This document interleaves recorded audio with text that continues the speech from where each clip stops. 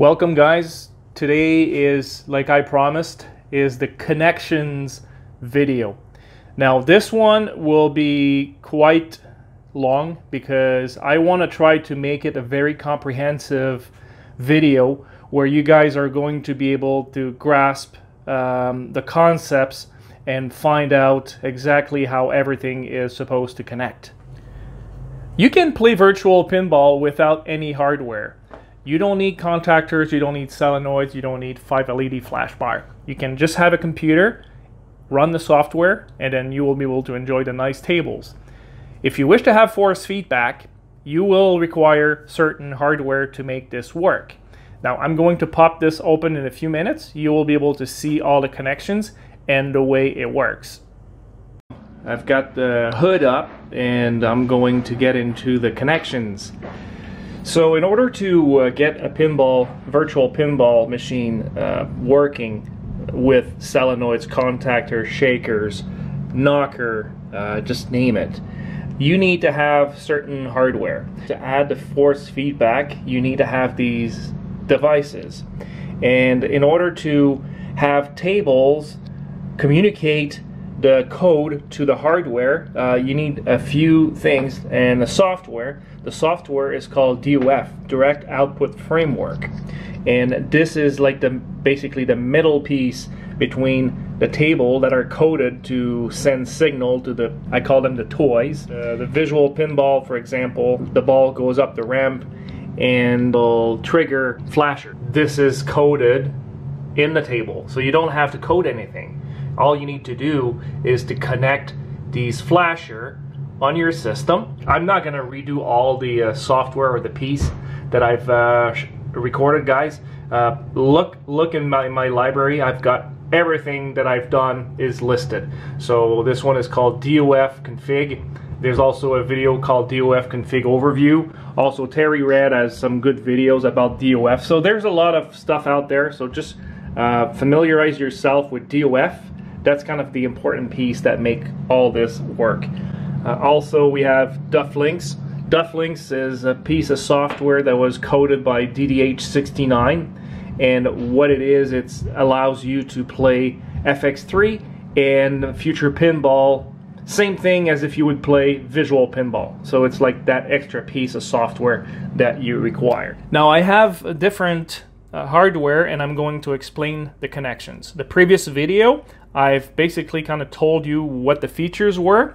Now I'm going to tell you how it is connected. Here I got a few backlit buttons. You have 4 connections. 2 go to the power and 2 go to the signal for, like, you know, when you press, it sends a key to the computer. So the backlit all have 4 connections. The way it's connected is I have a 0 delay board.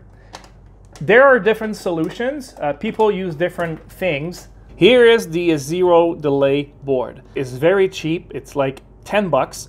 And then it comes with the wires, quick connectors. And there's like a data and a ground pin that you connect to your button. So you can see here, that's one of the button that I have. It's like, it looks like this.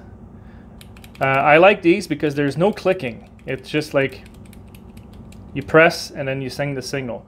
Now, do you see there are 2 pins outside the little gray block? Now these are going to be for the power. And the one that's on the gray block, these ones are for your data. So they will connect to the 0 delay board. Now speaking of other solutions for connections, so the white pins at the front, these are for buttons. So you can have the harness, which comes with the board, and then you can connect that to your buttons. It will basically replace the 0 delay board if you wish to not have a 0 delay board. Now here I have a button that's to start my computer. It's basically just 2 pins. It's the ground and it's the power that goes onto my motherboard. There are pins on the motherboard. You know when you press the buttons of the power button of your computer, it turns on the case? Well, I don't have a case, so I had to plug that directly onto the pins of my motherboard. It will be different from motherboard to motherboard, the pins. look in your manual, and it will basically, you're looking at the power pin and the ground pin for the power, like to start up. And you just connect that. I use DuPont cables. If you want to see how I connected this, look at my how to build a 4K computer video. I have the demo on how I connected it. Now here I have a fan. This is a blower fan. Typically you will find them in boats, engine compartments. I think it's to just kind of blow the exhaust out of the engine compartment. This is 12 volts.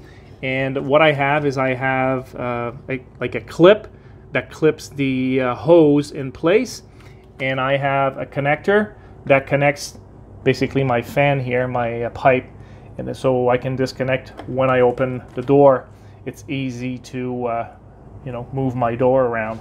Underneath I have a gear motor. This is an electric window gear motor that you can find on Amazon. It is the same process for every toy that you're going to connect.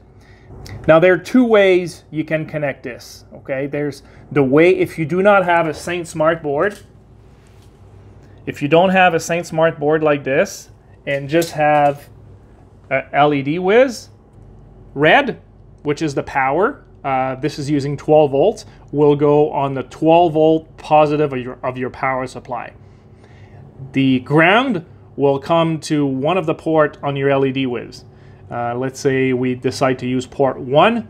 The ground for the gear motor will come on port 1. So you will go to the DOF config tool online and in ports assignment, under the LED whiz, port 1, you would use the drop down and you would actually pick the gear motor right here. And that's it for the DOF config tool for your gear motor. And then in the DOF config tool for the fan, let's say we connect the positive of this to the 12 volts, and the ground will go to port, let's say number 2 of the LED whiz. And you will go in DOF config, and in the drop down, like I just showed, you would pick fan for port number 2. Now the way I have this set up is different because I'm using a Saint Smart relay board. A relay is something that allows to turn something on and off. It's like a light switch, but it's done, the signal is sent electronically. Now this is what I use. So the contactors, the solenoids, the shaker, the gear, the blower fan, I got my knocker, and so on. So this is what I use. The middle pin is going to be the 12 volts coming from my power supply. Now you can see there's a normally closed and there's a normally open port.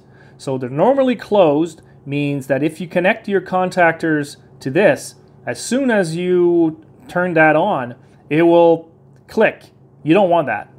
But for virtual pinball, we're going to use a normally open port. See, like there's an open circuit, like the circuit is not complete. So that's where we're going to connect this terminal here to the positive of the gear motor. Now you can see I have all my toys connected to the Saint Smart board. So the way I just showed you, it's basically, I replicated that for every single toy. Like the middle port, instead of running a wire to the 24 volts for each and one of them, I got that daisy chained. So here is the input pins. So each pin will be linked to your toy. So for example, our fan, which is on port 1, is in number 1. So you would use a DuPont cable to connect that pin right here. And the output of that pin would go to a fuse. So I've got that coming out, pin 1 coming out from my Saint Smart, and it goes to my fuse right here. The fuse I use, it will really depend on what kind of toy you're using, but I'm using 0.5 amps fuses. The output of this fuse will go to port number 1 of your LED whiz or your pack drive. Like I've showed in the previous video, the pack drive is exactly the same thing as the LED with. This is what I'm using for my cabinet. Now I want to talk about the cable management and power management. So it's important to have your kind of cabinet in a pretty clean state, because what happens is if you have wires all over, then you may have actually a problem with noise in your wires. Also, you can have some, trying to troubleshoot becomes a very difficult issue. So what I suggest is, number one, have terminal blocks at different locations of your cabinet. So for example, this is my ground. So I have all ground on the cabinet, guys, are connected together. So if you have, for example, I have a 12 volts power supply, I have two 5 volts, I have a 40, I have a 24. All grounds will come and connect to this board right here. From here you can connect your toys or whatever. So this is how the ground works. I have one here, I have one in the back, and so it makes the ground connection a little easier to manage. For the power, also you might want some kind of central power connections. So I have my Quattro board, which you guys have probably seen that. It's basically has 4 inputs and multiple outputs for different voltages. Here is another terminal block, but this one I use for 24 volts because I have a lot of 24 volts. And this is kind of going to my different toys. This is kind of neat. They're cheap, and it's a good solution for cable and power management. Now, once you're done wiring everything, it's a good idea to have like tie wraps, have little shrink tubes or something to keep your wires together. It just like makes it a little more organized and a little more appealing on the eye. Here I have, you can see I have quick connectors that I use. So these, for example, I have everything's labeled. So one side goes to my contactor and the other side goes to my Saint Smart board. And it's a quick connector. If I need to change something, I can just unplug the wire and Bob's your uncle. Here I have my two 24 volts solenoids. So these are for my flippers. And I like this because the noise is kind of low. And if you put a contactor, it's kind of loud. And I wanted to keep the noise fairly low. Here, contactor number 5.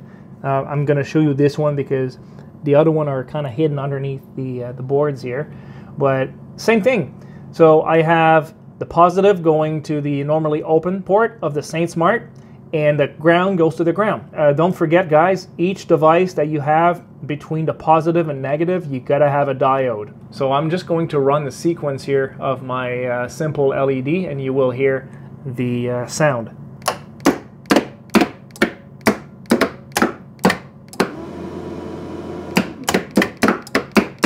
So these are just the different contactors being triggered. So I got port 11. I use my fan. So here's the sound for the fan. So it comes out of here, and it basically sends a draft in my face, which is kind of cool. And the gear motor, you can hear the gear. It's pretty loud. I actually got it close to the front so I can hear it better. The shaker motor, so if I see, it vibrates the table. Now what I want to show you, this little guy here is a variable motor speed controller. And see, it actually reduces the intensity of my shaker if I turn it really loud. The whole table shakes too much, and it actually, my LCD screen doesn't like that. This is my knocker. It's really loud. It's on 40 volts. And this is the beacon. The beacon is on 24 volts. They're designed to be 12, but I pushed 24, so it spins faster. I've got these connected together. The two powers go to the normally open port of my Saint Smart board, and the two grounds are connected together, and they go on the ground. Now here's the inside of the back glass. So there's a few components. Here I have power strips. I got 2 of those, and I have terminal blocks. This is for ground, and here is for 12 volts and 5 volts. So I have, for example, I have 12 volts. I have one going to the power of my 12 volt power supply. And all these here, the 3 here and the 3 here, they're basically 12 volt ports. Same thing here, 5 volts.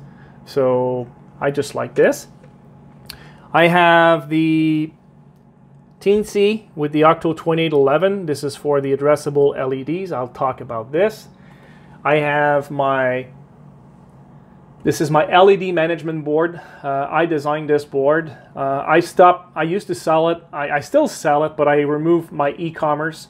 It just now, if you want this, just send me an email and I can send you the details.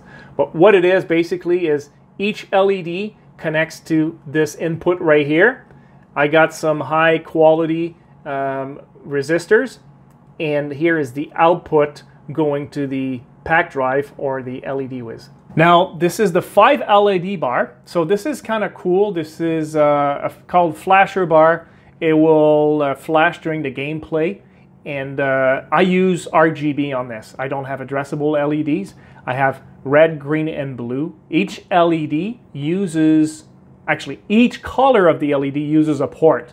So for example, the red is going to be on port, let's say 10 of the LED whiz. This is going to be on port 11, and this is going to be on port 12. Now this one here, it's going to be like, you know, port 13, 14, 15, 16, 17, 18, 19, 20, 21, 22, 23, 24. So you get the idea. So this is how it works. Now, these guys are a little different because I don't use SaintSmart. It goes directly to the LED whiz. So what I have is I have the 2 power connected together going to the 12 volts.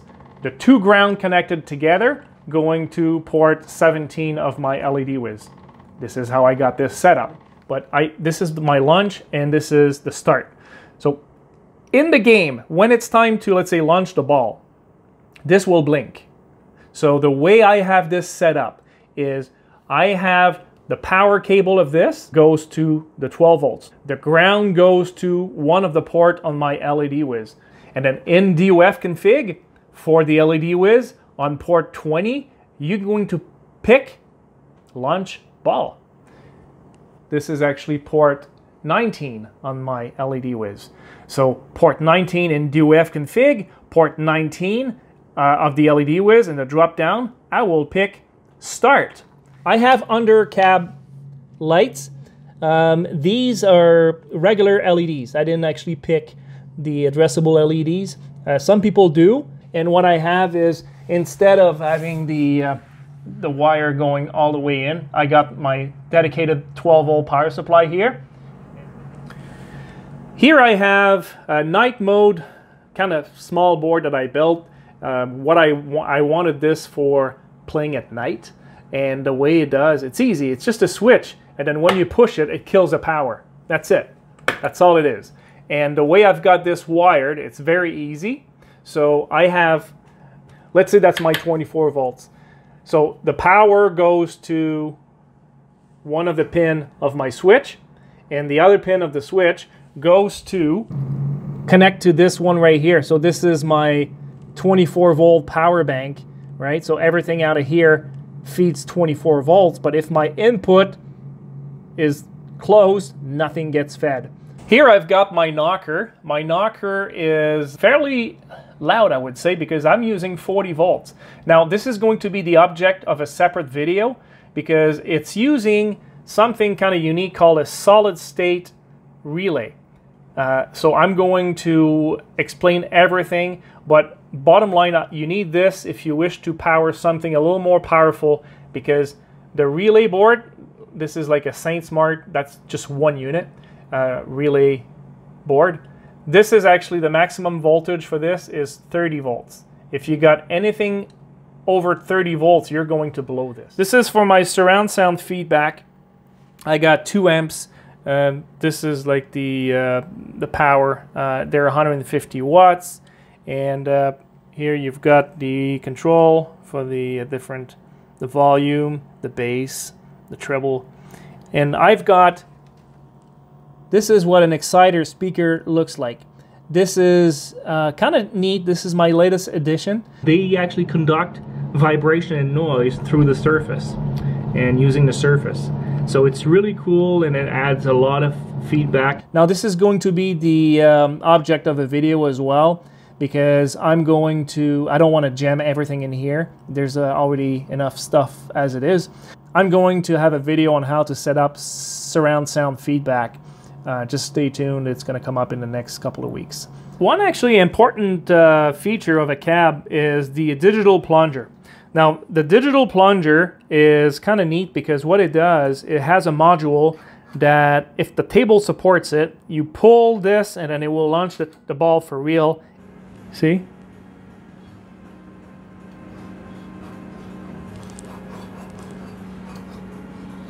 And then you release it and it goes. So that's kind of neat. See? You press on the table and it actually moves. While you're playing, you can push on the table and it will move the ball in the game. What it is, it's a kit, and I'm gonna have the link below if you wish to order one, or you can make your own. I've ordered the KL27 board, and I'm gonna actually try to make my own. It's probably gonna be the object of another video as well, but for the time being I got this one here. It's an expensive kit. It's like 150 bucks. So, and then if you build your own, you can probably build it for like $40. So I'm going to try to build my own, and if I'm successful, I'm going to post a video. So this goes to, there's like a pin connecting on the back of the cylinder. The cylinder just slides basically outside your regular plunger, and it clips. You just push it back here. And this is the board. I've showed you the board before. So it's basically USB going to your computer, and the pins from the plunger goes to the back. And then you'll see the light flash? This is when I push the cab. So you can set up tilt, you can set up moving the ball. It's all in the software, and it's kind of neat. Guys, before we move on to the next part, which is going to be the addressable LEDs, I just want to talk about the resources that you can find online. Now, our old site, I got rid of the old site. It was too much work. It wasn't that pretty. I got rid of the e-commerce, and now what I'm doing is I'm just focusing on trying to get you guys basically pointing to the resource. And what we have on the site, if you can still go to mameinAbox.com, but it'll point to, which is the virtual pinball portal. So we have all the different resources here. You've got the virtual pinball sheet. We point to pretty much all major sites where you can find the tables, the DOF config tool where you can configure tables. You can find some future pinball, also pinball, PinCab Passion. If you have the chance to speak French, this is a phenomenal website. This is so much, like there's a lot of resource here. This is actually a really, really good website. So, and then here, the categories here, we still have the guides, some of the guides here, linked to the hardware being all the parts that we've used to build the, the system. If it doesn't load, just disable your ad blocker and then it should work. Now under guides, we have the addressable LED guide that we have, and then there's actually a good one, which is the building guides. It's a list of most of the most common guides that will help you guys. For example, we have solid sound feedback, BAM. We have the virtual pinball guide by Michael Roberts, MJR. This is an excellent guide. It looks very professional. Everything's in detail. I strongly suggest that you look at this guide if you wish to build a system. Michael's done a fantastic job. So now just keep in mind, not everything is hosted under one roof. So you're gonna have to look around. That's why we kind of got this here, so you can actually look everywhere to get your stuff complete. And the last thing I want to talk about the portal is Discord. Now, we are officially launching it now. We have a few people that are actually kind of beta testing. It's basically a chat group with a little hosting area. So clicking this, you will accept the invite. Then you can just continue, or if you have already an account, you can just log in. By the way, this is hosted. This is a Google product, and I kind of like this. So what it is, it's like a chat group, guys, with different sections where you can, for example, guides. See, I got everything that I find that I think it's relevant, I post here. And I want people to do this as well. It's kind of like a crowdsource.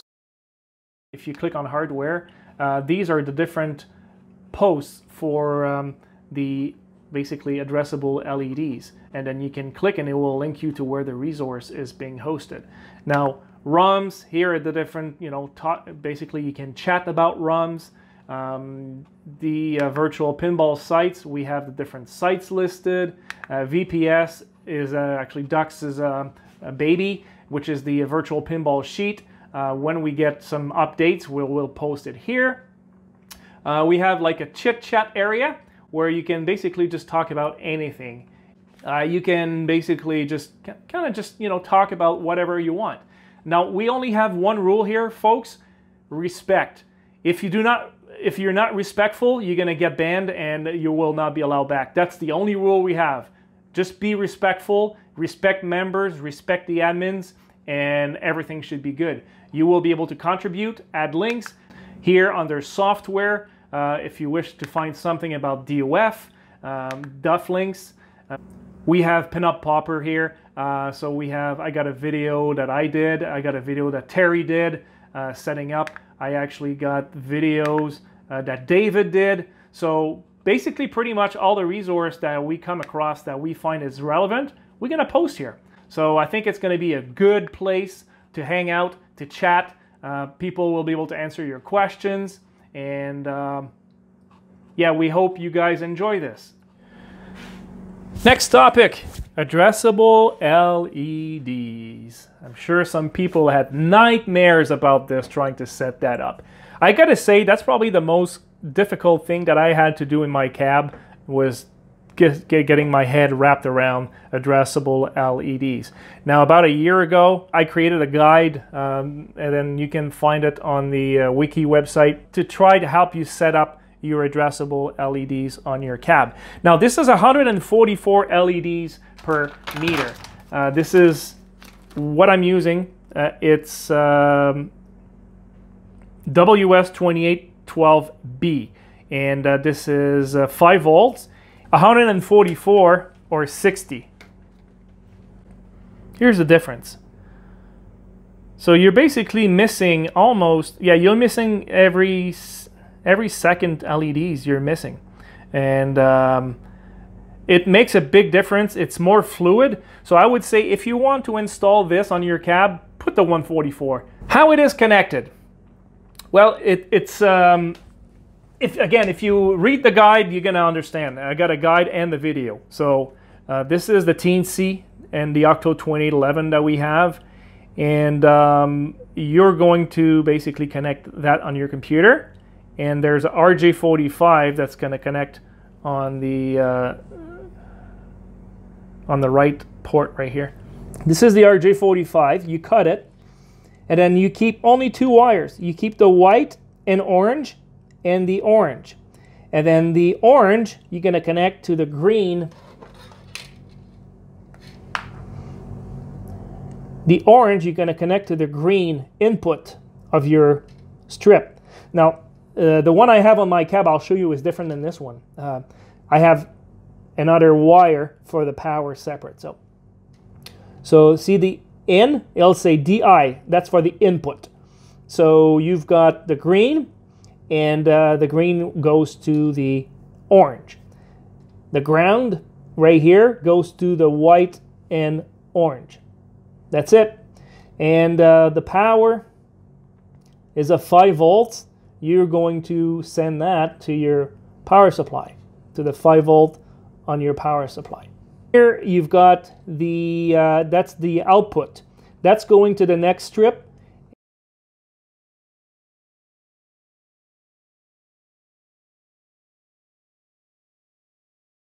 The way I do it is I use the green only throughout the cabinet, and I feed my ground and power separately. So this is like a 256 flexible strip that you can find on AliExpress or Amazon for about, I would say, between 30 and 50 bucks. Not a bad strip.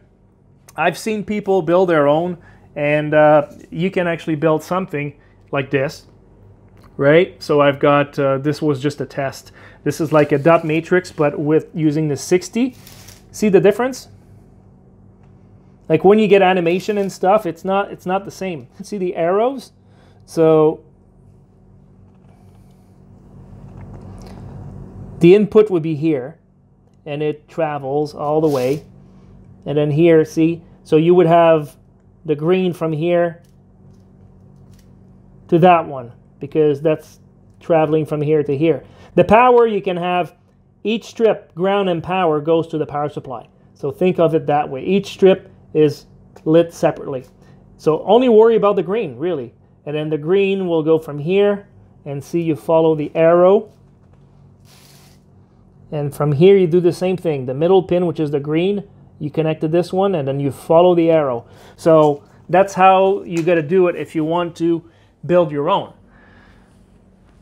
Now I have this one pre-built, and I have it on hinges with tinted plexiglass. And the way I have this set up is these two wires, they're my ground and power. This one here, that's the input, the green, right?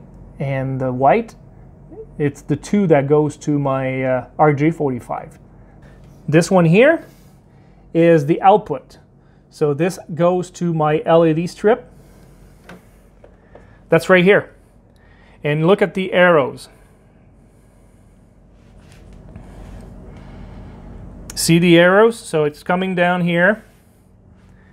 And from here, I've got this strip connecting just the green. I just got the green, the middle one, connected to this guy right here.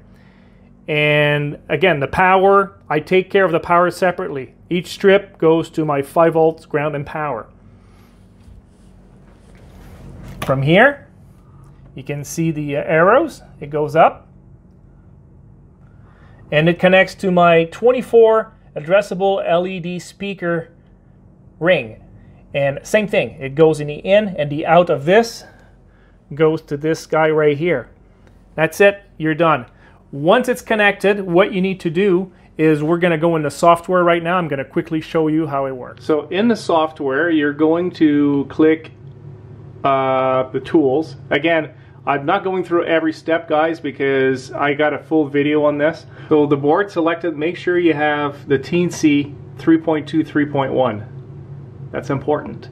And then you go to ports right here and note the port that you've got. See, I've got COM3, so I keep that in mind. What we're going to do is we're going to do File, Open, and then we're going to pick Basic Test. In the Basic Test, if you scroll down, you're going to see the number of LEDs per strip. See, I think by default it's 120. Put the number of LEDs you have. I think I have 590 total, so I just put 600, and it's going to send a signal to a strip of 600, and that way you can see if your strips are working. To send the signal, all you do is you click to the upload button right here, and it's going to upload to your Teensy, and the test will start. So you see it's going from top to bottom, left to right. That's important.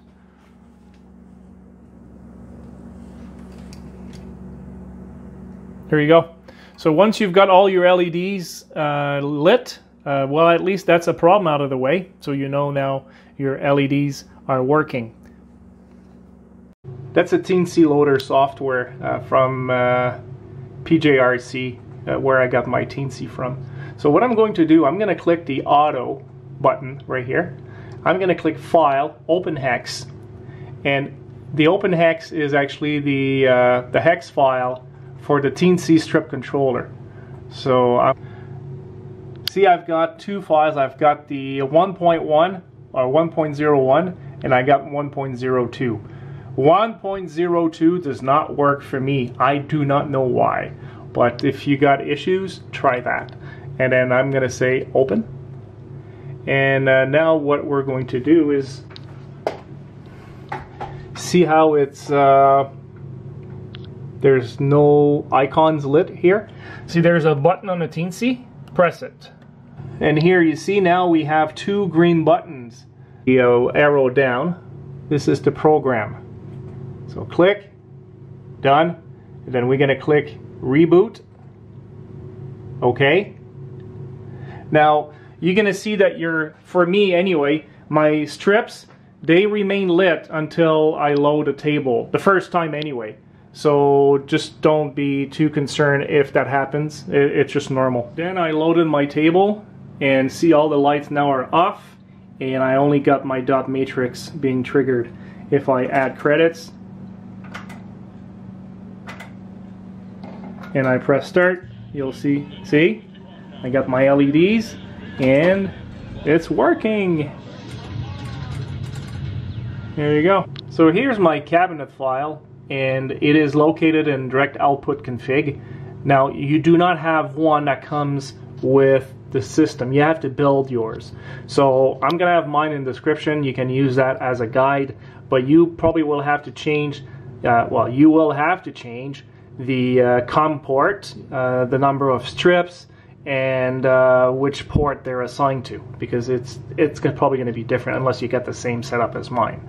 So see right here, I've got the first line 592 and I got my COM port right here, COM3.